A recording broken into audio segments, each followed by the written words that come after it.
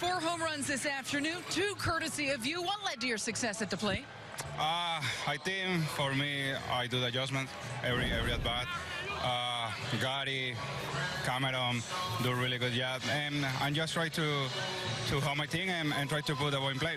Was there one adjustment in particular that helped you? And just try to don't put too much. The last couple of weeks, I'm trying to put too much of ball. Just right now, and just try to hit right in the middle and try to hit the pitch I want. I mean, just try to put the ball in play and just be fun. Gary Sanchez hit an absolute blast to set the tone in that first inning. What's the reaction like in that dugout when you see a teammate punish the ball the way he did there?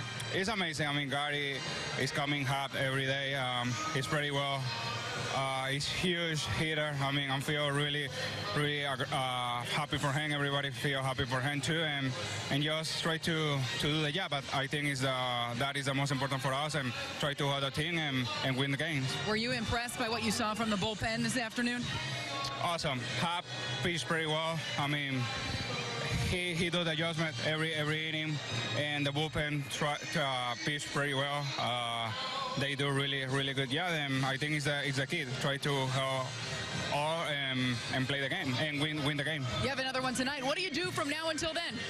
And just rest a little bit and be ready for the next game. Gleyber, we'll let you do that. Thanks for the time. Thank you. We'll send it back to you in the studio.